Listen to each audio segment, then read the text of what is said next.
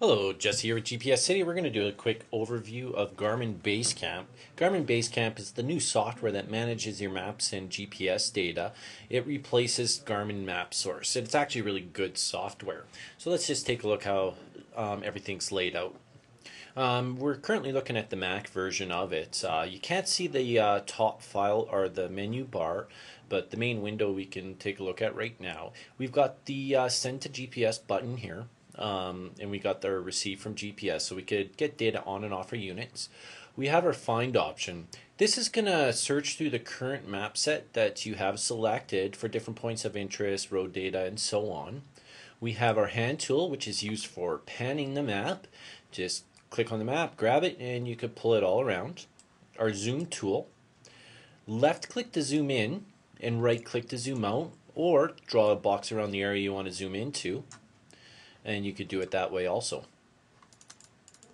We have our waypoint tool for marking waypoints. Just click on the screen where you would like to mark the waypoint, and then you could go in here and edit the name, change the symbol, and also add a descriptive comment, and also add a geotagged photo to it.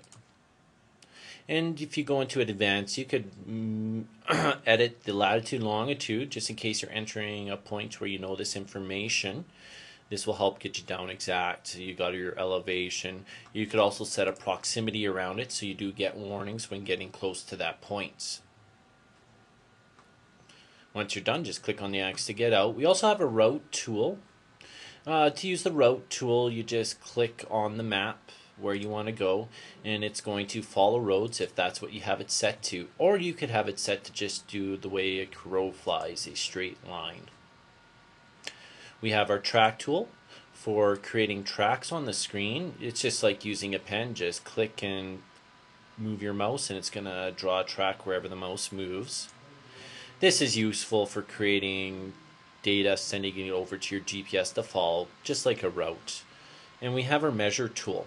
Measure tool is pretty cool because it's going to measure between multiple points. Also, once you get more than one line in there, it's also going to give you an area.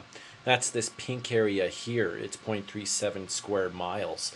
And as we keep adding more to the polygon, you can see everything changes distance and area wise. And lastly, if we look along the left hand side, this is where all our data is going to be managed. We can sort everything by the time, last week, last month, recently read from GPS. And then down here is all the actual data that's showing up on the map. You can see I have geocaches, general waypoints with these dots here. We've got a few test waypoints and ones that I've placed when I was out in the field. And then down at the bottom here we have routes that we've created on the screen for this video and tracks.